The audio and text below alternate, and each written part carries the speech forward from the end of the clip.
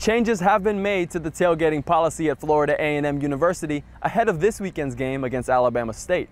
I'm Alberto Camargo, your College Town neighborhood reporter outside of Bragg Memorial Stadium. And if you've ever been to a game here, you know how big the tailgating is. I spoke to fans and FAMU leaders about what led to the change. Here's what you need to know. This road at the back of the main lot at Bragg is no longer open for tailgaters. Due to safety concerns, fans have been redirected to the Paddyfoot lot across the street.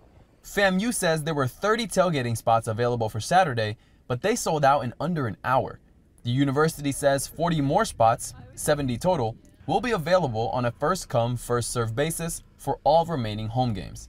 I spent a few minutes on Friday taking the walk myself from Paddyfoot to Bragg. So to get to the stadium from Paddyfoot, you're going to be going down this pathway here to the crosswalk of Wanish Way right in front of the FAMU Student Union. On my way into the traditional tailgate lot, I ran into a couple of fans. One told me the change came as a surprise and that it goes against tradition.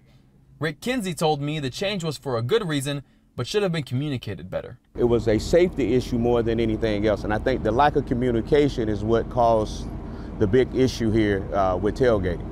But tailgating is alive and well. FAMU's Tiffany Dawn Sykes agreed and says the university takes responsibility for the lack of heads up. I do recognize that the communication could have been sooner, it could have been better, and I definitely dropped the ball there. But I do want to make sure that everyone knows this is done in the best interest of everyone's safety. Rick says despite the short notice and extra distance from Paddyfoot to Bragg, it won't stop fans from showing out this weekend. There's no other tailgate like it in the world. There's no tailgate better than the FAMU tailgate. And he's the one to ask, because Rick follows the team everywhere in this RV full of orange and green. This is FAMU headquarters on the road. So whenever you see this vehicle rolling down the road, you know there's a FAMU football game.